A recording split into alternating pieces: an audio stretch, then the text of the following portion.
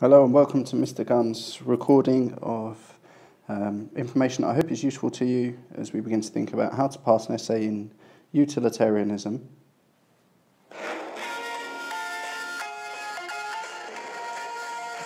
Using a fun,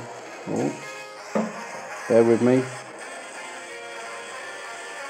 fun new program. Well, these are some of the key scholars that we're getting to know now as we talk about utilitarianism, starting with Bentham and ending in Singer. All slightly different styles. We're going to cover them in this PowerPoint. And at this point, you should know that when preparing for the utilitarianism essay, what you need are the following bits of information. You should break your revision up into these areas. You need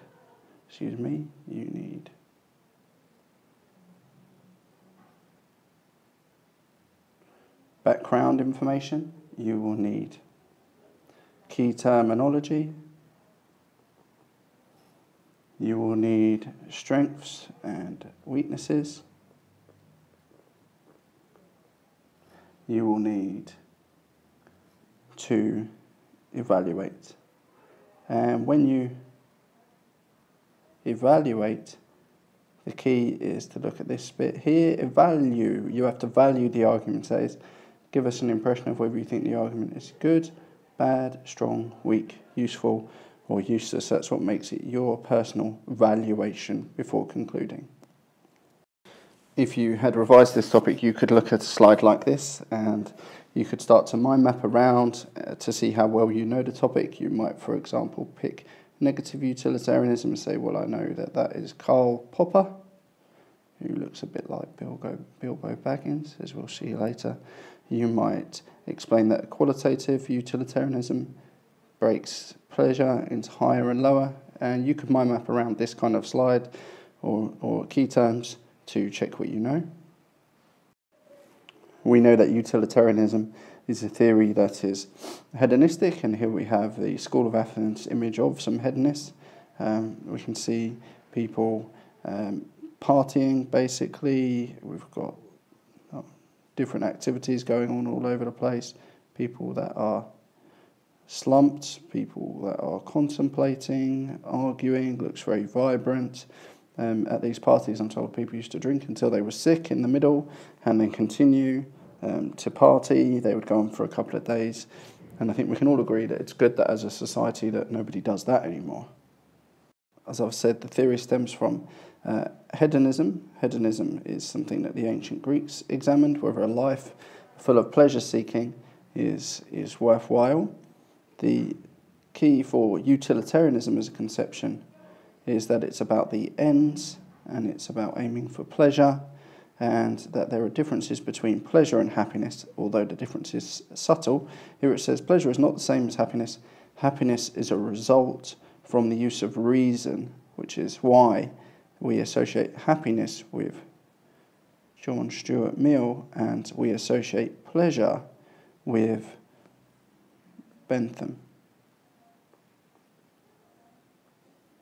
Here he is, Jeremy Bentham. When you introduce Jeremy Bentham, you get credit for knowing a bit about his context. So we might call Jeremy Bentham a legal philosopher who aimed for political reform. He made it so that the working class could send letters, for example. He had a background in studying economics.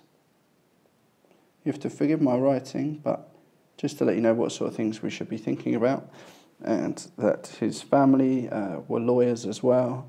But the key is that he aimed to reform the legal system to serve more people, ultimately. Bentham was a consequentialist. No action is wrong in itself. It's right or wrong based on the consequences it produces. A moral act, morality and ethics are based around whether or not we maximise pleasure and minimise pain. And he gave us the utilitarian or hedonic calculus to calculate that. Here's a direct quote from Bentham, and we might consider that to be a formulation of the principle of utility. By adding up the amounts of pleasure and pain for each possible act, we should be able to calculate the good thing to do. happiness is pleasure minus pain, something that Bentham called the two sovereign masters. When you think about how to use the hedonic calculus in your essay, know that it should amount to at least one paragraph, and that this is a key term, and you should explain what it means by referring to the 7 features of the hedonic calculus. But you don't need to explain all of them. What you might do instead is say there are 7 different considerations to make when you use the hedonic calculus, for example, and then you might talk about the duration of pleasure, or the chance of succession of pleasures, or the purity of pleasures. The chance of succession then being repeated is actually referred to by Bentham as fecundity. And we have that elsewhere in our notes. Yes, this is Jeremy Bentham's real dead head that was not embalmed very successfully, so they replaced it with this waxy head. I have to tell you, unfortunately, the rumours of them kicking it around as a football are probably not true. That's the head I mean. What's key here is that the greatest good is the greatest happiness for the greatest number. So the priority for Bentham is to calculate how many people are affected, which means that we can wind up prioritising the majority over the minority, regardless of what action is being committed or acted upon.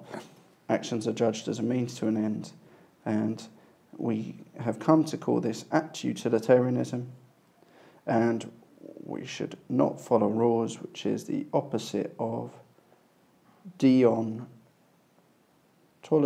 the opposite of a philosopher like, for example, Immanuel Kant. We start to think then, what would be the problem if everyone acted as a utilitarian all the time? If everybody just acts only to make themselves very happy, what sort of people do you think we would be? And whether actually good results are always the most important thing, we might think for a discussion on the second question of nuclear bomb, winning a war, for example. The good result there is that the war ends. The bad result is the huge amount of deaths in the instance, and we wonder whether that action itself was permanently wrong. And some of the ideas about what would be the problems if everyone acted as a utilitarian all the time, people normally think of the idea that we might become just pleasure seekers, or like animals if we are only after pleasure all the time. For example, what reason would we have to work very hard or become intellectuals? When introducing John Stuart Mill as our next key scholar, who is famous for raw utilitarianism, we know to think about his context as well, raised as expected to be a Benthamite and carry on utilitarianism, but he had a nervous breakdown because of it. Sorry, that says Benthamite, not anything else. He had a nervous breakdown because he was subject to such intensive education, and after his nervous breakdown, he felt like he had learnt more about different types of pleasures, and that some had a higher quality and some had lower, and he accused Bentham of being the subject of just an elite education or upbringing, and as a result not knowing enough about the negatives in the world to be able to comment.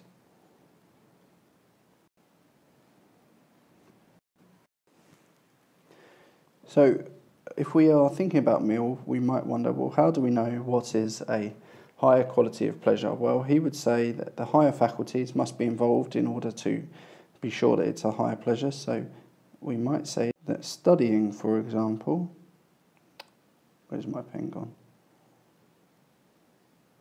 Is a higher pleasure, believe it or not, studying philosophy, because it involves or invokes the higher faculties,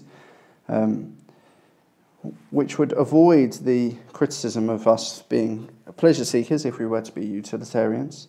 And one of the tests you can give to a pleasure to find out whether it's higher or lower is wonder whether an animal could enjoy it. So sex, drugs, rock and roll, sorry to say it, they are lower pleasures Overeating, being lazy, those sorts of pleasures that an animal can enjoy are considered lower, whereas a higher pleasure involves the intellect or involves the use of our reason, which is more available to humans than it is to animals, according to Mill. And you might criticise this view by saying that modern studies of animals shows that they're capable of more than previously thought, much more.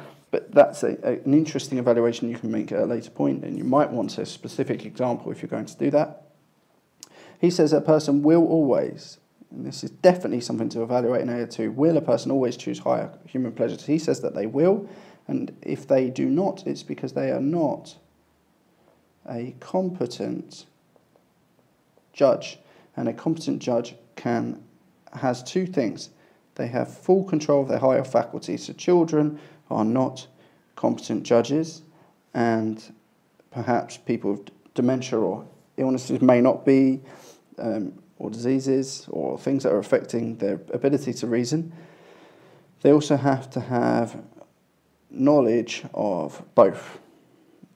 So if you haven't experienced other types of pleasures, then you may not be a competent judge. But this sometimes seems to suggest that people need to experience even some of the things that traditionally we're told to avoid in order to be a competent judge. Mill basically states, ask yourself, he wants us to ask ourselves, would you right now change to be the world's happiest pig or simplistic animal?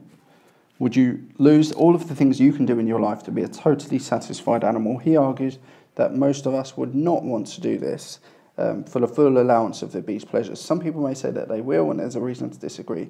But he argues that we can tell, our intuition tells us that we'd rather be Socrates, very clever, than a happy fool, and we would rather be an unhappy person than a happy pig. And if you're of a different opinion, it's because you only know your own side of the question, or you're not a competent judge.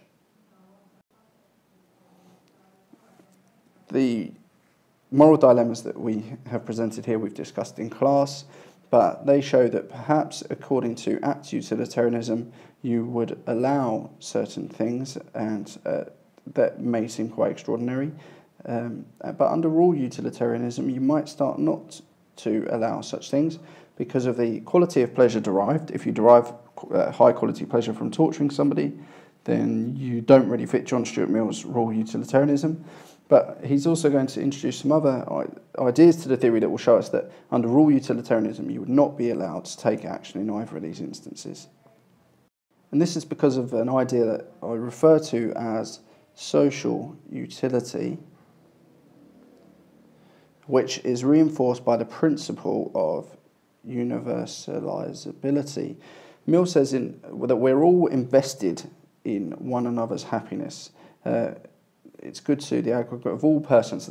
And what he asks is that when we think about taking a moral decision, we should imagine that others could take the same action in a similar circumstance, and imagine that that rule existed, and if that rule did exist, we can then say, okay, well, has that improved or has that increased or decreased the social utility? If we think about torture, for example, if every now and then the government took one of us away to torture us for information that they felt was really important, we might in the first short-term instance derive some form of pleasure, but over the long term, the rest of the citizens, with their social utility, all of our shared happiness would decrease. We would become unhappy with the state of affairs as we worried about justice and that kind of thing.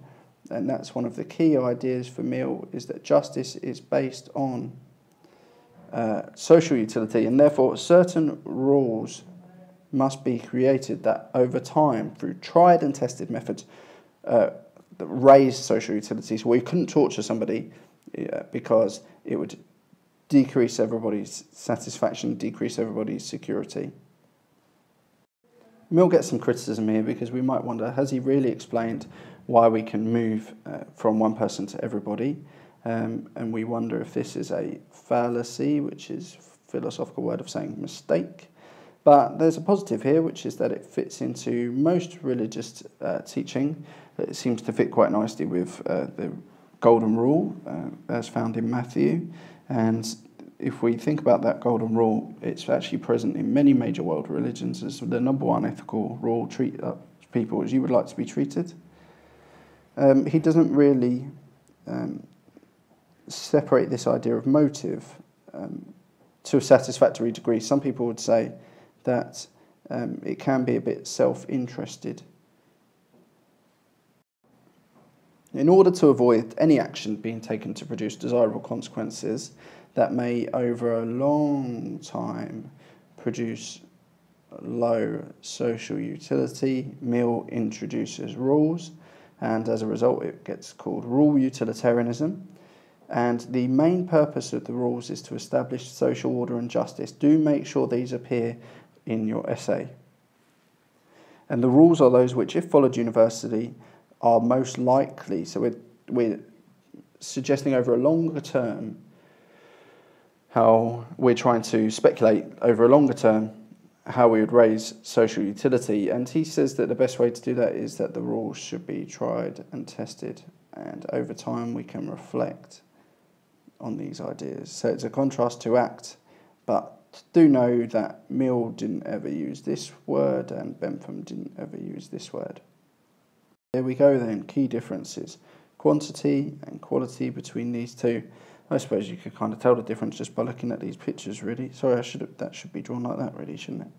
Otherwise I'm comparing the thoughts of a waxy head with that of a great mind. We might think of Mill was writing a lot about liberty and freedom, and female philosophers, they love John Stuart Mill because he did so much for women and the rights of women with his moral philosophy. The subject of women is one of his major pieces of work.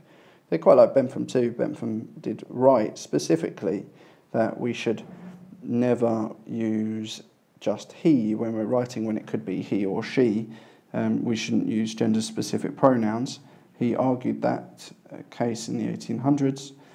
People haven't really listened to that. For Steven Pinker, who alternates between he and she per chapter at random in his writing, you might be interested to know. I don't know, maybe not. Bentham also wrote an article and got in trouble because he said that Jesus may have been gay. Whoa. If you are making an essay plan, if you're really into your revision, this is the sort of list you should be able to produce from memory, because we've got several key features and we have the relationship between them. And what we do when we make lists like this, and you could make a more complex one, is we're breaking an idea, like Bentham's idea, into its smaller parts, and that means we are analysing. When you break something down into smaller parts to get a broader understanding, you're analysing ideas. It's quite tricky and it's subtle just to explain what the main difference is, and I want you to focus on this idea that it's what the principle of utility is applied to. The principle of utility is the greatest happiness for the greatest number, but with ACT utilitarianism, it's the greatest happiness for the greatest number in every individual circumstance. So you might argue that it's extremely relative to the situation. But with rule utilitarianism, we use the principle, the greatest happiness for the greatest number, to make a set of rules that we then have to follow in many situations, especially if you are a strong rule utilitarian. So that's the key difference. We refer to ACT utilitarianism as a teleological consequences relativist theory. There are many weaknesses. This is the main one, nice and easy one to use in your AO2, so make sure you do it. It's often really difficult to predict the consequences. Any action itself. So there's a criticism in your textbook that says that the problem is that utilitarianism doesn't even go as far as to say something like rape in itself is wrong, or murder, or anything else that you can think of, genocide. If it produces more happiness, then it's perhaps a moral thing to do if the majority desire it, which, let's face it, we all have many problems with. One is that we might want to be a bit more specific about what we mean by pleasure, that it rejects the defence for minorities. So what about our human rights? Surely Mill does a better job of protecting human rights. And This last one, you could say it's impractical to say that we should calculate the morality of each choice, but I think it's much more intelligent to pick a feature of the hedonic calculus specifically and argue that that feature is perhaps not very useful or is difficult to use. Like you might, for example, say that you think how near you are, something Bentham calls propinquity. How near you are to a situation shouldn't matter. It doesn't matter to Peter Singer, for example, because he says, what morally relevant difference does it make how near we are to a situation? Rule utilitarianism you often see explained like this. I would say that rather than being strictly deontological, it has a deontological element with the inclusion of rules. Here we have, but if you imagine that you're following rule utilitarianism and you have the situation of torture, and you think, well, should we torture this individual to find out where a bomb is located? Under rule utilitarianism, you can't, because it will decrease the social utility over time. But what about if the public never found out? And many believe these are real situations, and Sidgwick wrote about this situation, for example, and he might say that there are certain people in power that can break the rules slightly. Now, it's important and useful in your essay to differentiate, because you might say that it's a real advantage that some people can be weak rule utilitarians and suggest that although there should be some rules, in certain situations we can disregard the rule if our reason dictates. And you might say that's a strength or a weakness. You might say that the weak rule utilitarians have resolved the issue of what to do in difficult circumstances, or you might say that it's become far too subjective to be a weak rule utilitarian, but that strong rule utilitarians are much more objective. And whenever we have the objective-subjective divide, it's a matter of opinion as to which one you prefer, and that your evaluation involves you explaining why you favour one or the other. And rule utilitarianism suffers some similar weaknesses to act utilitarianism in terms of the definitions of pleasure and the ability to predict consequences.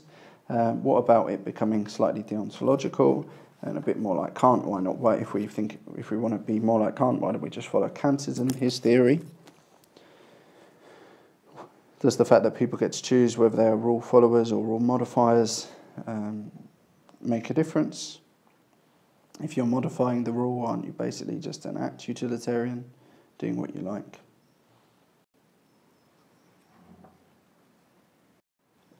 Henry Sidgwick has an extraordinary beard. I think of him as an original hipster, but his writing wasn't very pop philosophy-like, and Peter Singer says he's the most complex and best contributing utilitarian. And he says that he agrees that pleasure over pain is the ultimate goal of an ethical decision, and he's a bit more like Bentham, because he doesn't think it's possible to judge other people's pleasures, so we might say that it is judgment. Oh dear, this bit's gone a bit funny. Free. But he says that the process of deciding what to do is intuitive and self-evident. That makes him a foundationalist, as he argues that knowing what to do in a situation comes from a gut feeling or instinct, and that's the way it should remain. But that there's something moral about this idea of the principle of universalizability, because when we are making a decision, we tend to hold the belief that anyone else in a similar situation, if they were trying to be ethical, would do the same sort of thing. And as a result, trying to follow laws that are based around the idea of justice, fair treatment to any individual, is key for moral thinking for Sidgwick. G.E. Moore is the most philosopher-looking philosopher of all time. Look at him here in his armchair. He's posed for this picture, and he must have said, "Let me get my pipe." And G. Moore contributes as an intuitionist as well, like Sidgwick, an intuitionist utilitarian. And he proposed ideal utilitarianism in Principia Ethica 1903, a major piece of ethical works. And he argues that certain ideas have intrinsic disvalue and should be shunned, such as these knowing and enjoying admiration of, admiration of evil or ugly things has intrinsic disvalue and should be shunned or prevented. Hastings Rashtal first introduced the idea of ideal utilitarianism to focus on being less hedonistic than previous utilitarians. Now we have Popper, who I'm convinced looks like Bilbo Baggins. He looks like he's about to say, "Give me the ring," or "precious." But top chap, Karl Popper, and he proposed negative utilitarianism, which is a bit more like Eastern in its ethical thoughts, a bit more like the teachings of Buddhists. He basically suggests that we should focus on the utilitarian principle working the other way round. His negative utilitarian principle is that we should minimize suffering rather than maximize pleasure. And that was the mistake of Sidgwick, was not to realize that we should be specifically focusing on reducing suffering. If you imagine that we as a country spend money, why improve state of affairs for certain individuals when there are homeless, when there are disabled people who don't have equal opportunities? And the argument can continue. Why not improve healthcare rather than improving entertainment? That type of thing. Here's a great quote: "You don't need the whole thing. We should replace it by a more modest and realistic principle, the principle that the fight against avoidable misery should be recognised aim, while the increase of happiness should be left to the private initiative." I love this quote because it's so interesting to wonder. Should public policy be what ethics is about? Creating public policy that reduces misery, while happiness is up to the individual. This would have been better. Up to one person alone. Ultimately, in The Open Society and Its Enemies, he argues that there's a fundamental mistake of utilitarianism, which is that ethics should be about answering the call of human suffering and not increasing the happiness of individuals when they're perhaps fine anyway. If you're lacking suffering, doesn't mean you're full of happiness. Happiness will be up to you. His main point is that those that try to raise the state of affairs and increase happiness for everybody, they fail. If you promise us paradise, then you will give us a hell. And he levels this accusation at communism and fascist dictatorships that didn't work, trying to make the whole population experience happiness and live to the best ideals, really failed. And he says, well, that shows that what we should be working on is decreasing the worst things in society and leaving the increasing of the best, feeling great, laughing, being happy and entertained, to individuals to sort out for themselves.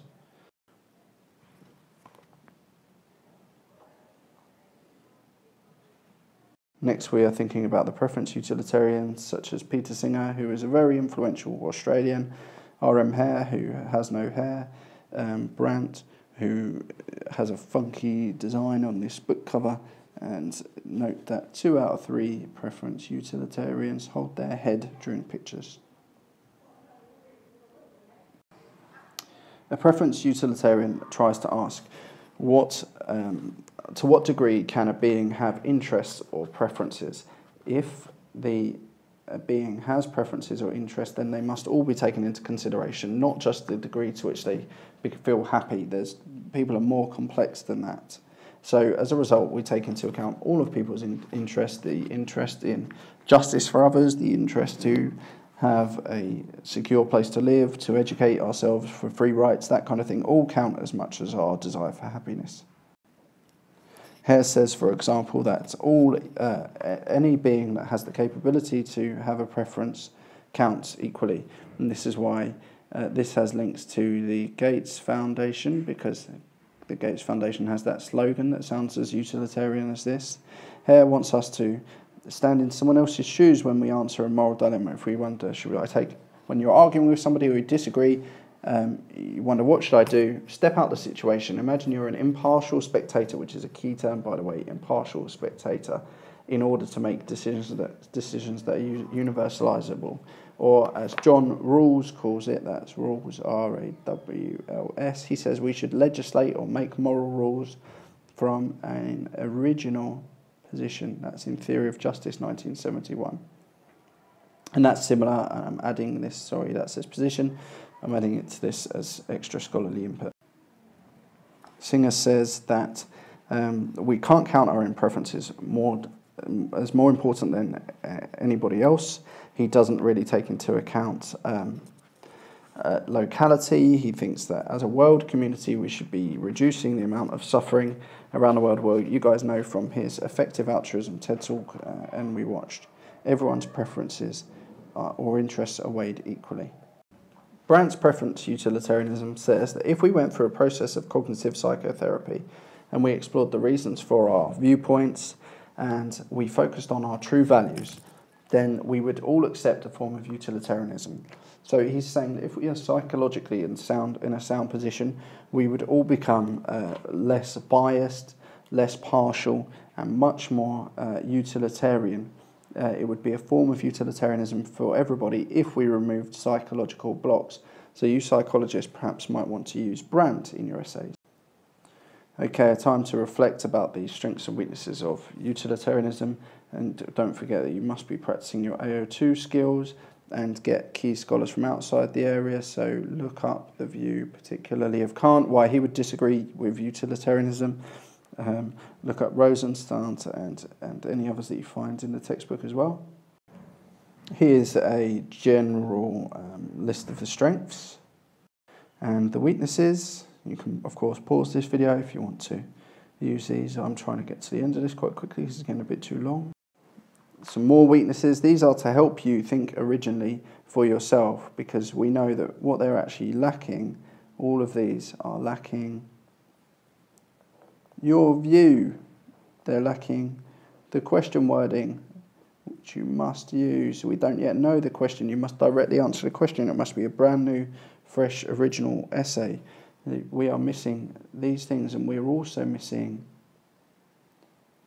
key scholars. And if you can tick these three ideas whilst talking about the weaknesses, you'll be writing a decent essay. Here's an example of a conclusion, but it doesn't relate directly to question wording, and it's only one sentence long, but it's the sort of sentence you might use to begin to think about your own conclusions. Okay, and then at the end, could you identify the key scholars from here? Could you talk about their main points of view? If you can start to map from this kind of document, then you're doing really well. And I hope that you found that essay useful. Please give me some feedback as you start to use these resources. Sure, we can make them a bit better. And good luck with your revision.